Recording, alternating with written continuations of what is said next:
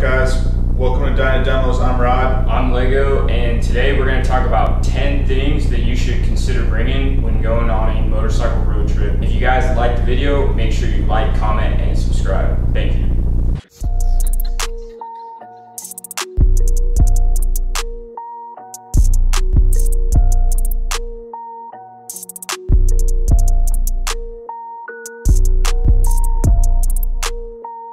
All right, guys, so we just wanted to give a shout out to Rebel Reaper. So when we got home, we had this box waiting for us, and you know, he always sends out a personal note, so really cool dude. Thank you, Matt. So these are some of the gloves that he sent us. You know, I think these are the new version, and I think these were the older ones. But these are completely touchscreen compatible, and Rod actually rocked these gloves for 2,100 miles.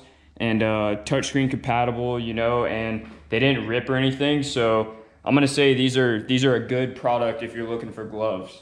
They definitely held the test of time. And sent us out a bunch of stickers, so we'll probably throw some of those on our bike. We got a patch, really cool. He sent out a lapel pin, which that's awesome. I probably want to put that on my cut. So in addition to the stuff that he sent us, I actually rocked his cut the entire time I was out there for that 2,100 miles, you know, not a rip, not a tear. I didn't even wash this thing once, and I rode in the rain. Don't recommend doing that. Probably didn't smell the best, but whatever. He also sent us out a banner, so this is going up in the shop, you know, the dynademos shop. And then he also sent us out some tees.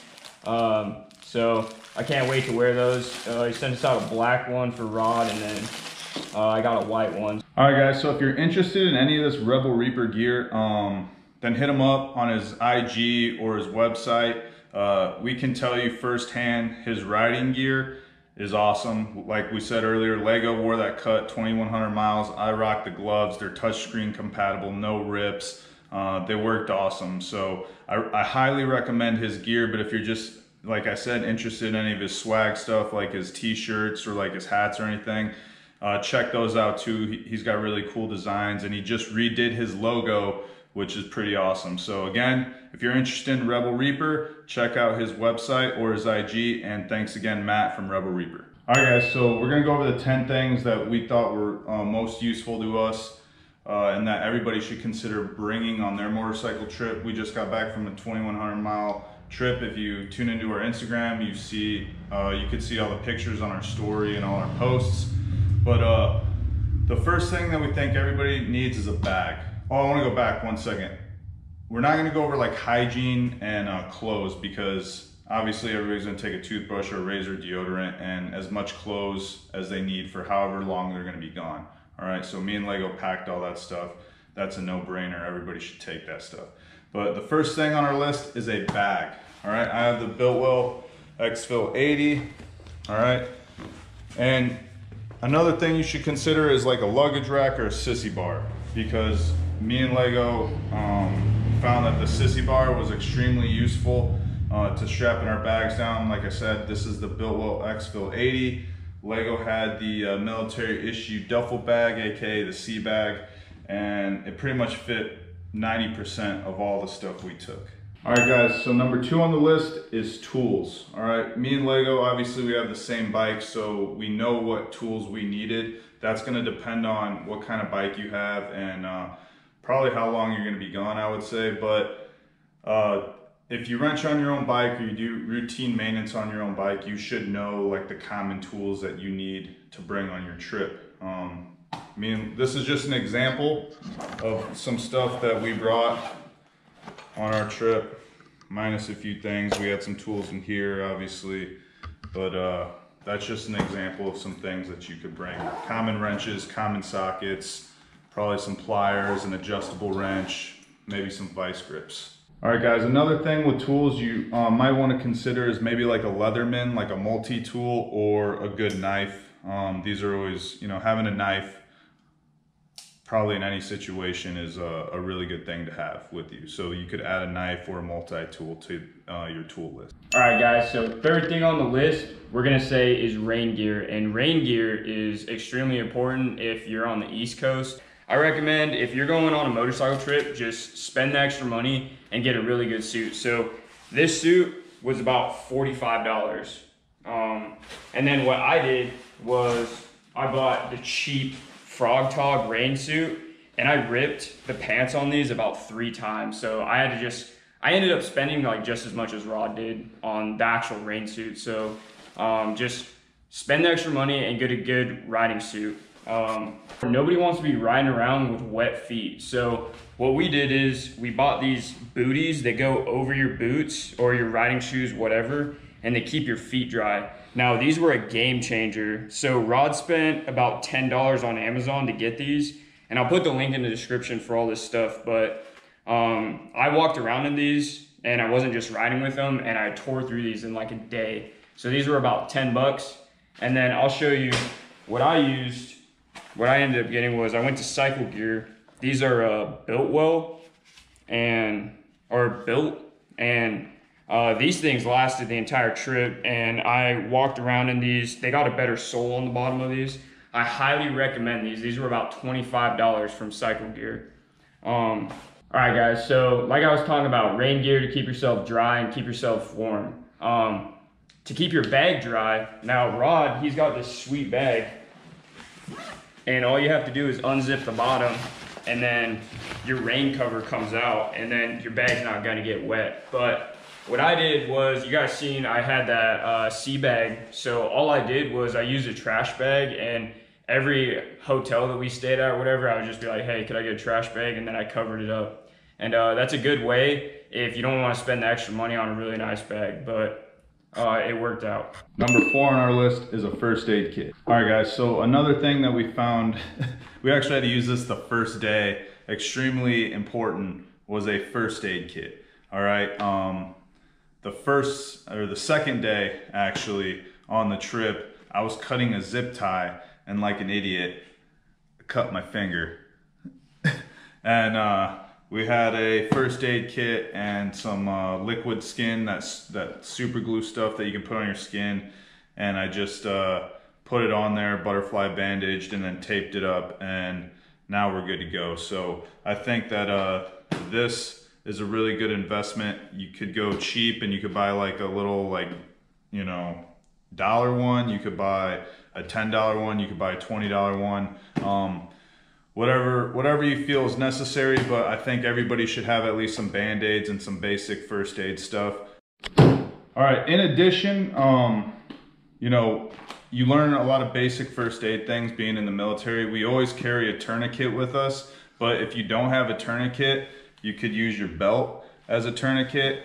Just in case like there's some crazy injury that you encounter and you got to stop the bleeding ASAP. So first aid kit and tourniquet, I feel like, is a must on your motorcycle trip. All right guys, so number 5 on the list, we got some fluids. And so I brought chain lube because I have a chain conversion done on my bike, and we rode in the rain probably at least half the time. So whenever we would pull over, you know, and we were done for the night, I would make sure to lube my chain. And of course I used Amsoil. Shout out to a diesel oil guy for hooking it up. This kept me on the road, and my chain did not rust because I made sure to spray it after it rained and stuff. So another thing that is really important, we brought freaking oil. So whatever oil you want to use, we always use Amsoil. But after a long road trip, you know, you might need to put some in your bike if your bike's eating oil. So make sure that you take extra oil. We took a quart and we used more than half of it. All right guys, in addition, if you're in a pinch, super glue or JB Weld could be a game changer. So Rod over here, his hinge pin fell out, and what we had to do, he just put some super glue on it. If we had JB Weld, we would have been able to JB Weld it, but that got us back on the road. So if you're in a pinch, it's probably a good idea to have some super glue or maybe JB Weld. All right guys, so number 6 on our list is a battery pack or USB plug-in. All right, everybody knows what these are, little battery packs. You can buy them on Amazon, Walmart, you can get them at gas stations. They're pretty useful if you're in a pinch. But Lego, if you come over here, me and Lego both ran these on this trip. It's a little battery tender USB plug-in.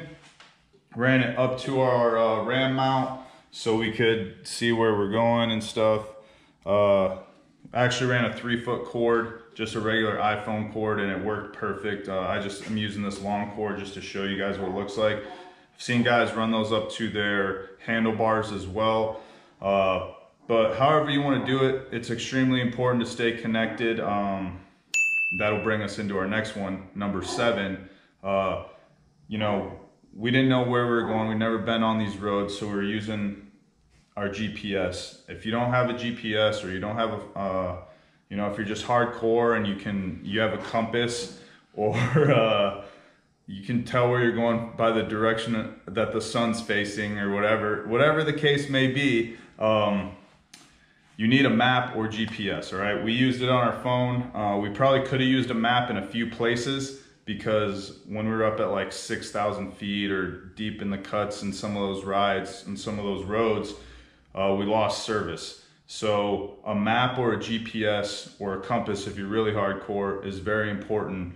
And that's the number 7 thing that you should bring on your trip. All right, guys, number 8 on the list is tape. Now, I got some plumber's tape, got electrical tape, and then make sure you also probably bring duct tape, right? So one of the things that Rod and I did that probably wasn't the smartest, because we were actually leak checking it on the road, is we decided to put the oil cooler on before we even left. Now, that could have been, you know, it could have been like a catastrophe, because it could have just started leaking everywhere, but luckily it didn't. And we used a lot of plumber's tape when we installed it, so it's a good idea to bring plumber's tape, because, you know, you might just have a drain plug that starts leaking or something, and you already have an O-ring on it, but it's so worn out that you need some plumber's tape. So that's always good to have.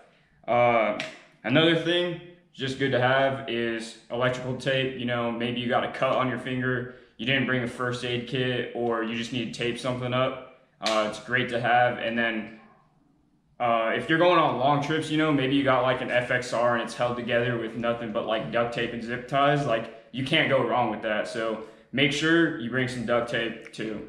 And last but not least, for number 8 is zip ties. Now, zip ties, they'll get you through some trying times, and also be careful when you're cutting these, because you might cut your finger and then need that first aid kit. So that's number 8 on the list. All right, guys, so the number 9 thing on our list is a good headlight or flashlight, all right? So God forbid, you know, you break down at night, or, you know, during times of low visibility and you need to see under your bike, or you need to see something on your bike, all right, a headlamp and a flashlight is a really good thing to bring. All right, guys, so the 10th and final thing on our list is bug spray or sunscreen, all right? If you're one of those guys that rides on the highway or freeway with a half shell and, you know, just some goggles on and, you know, no face shield or a tank top, then you probably don't need to worry about number 10. But I don't like to get burnt, all right, personally. So I would say sunscreen. I bought these. These were like little sleeves I put on, so I didn't have to apply sunscreen, because we're on the road like all day. So I just bought those little sleeves. They're like $9, and they're UV protectant, and when they get wet, they keep you cool. But if you ride with short sleeves, you probably want to put on some sunscreen if you're going to be out there all day. Additionally, bug spray if you're camping or at night, you know, when you're off your bike, you probably want to spray yourself so you don't get eaten up by mosquitoes and stuff.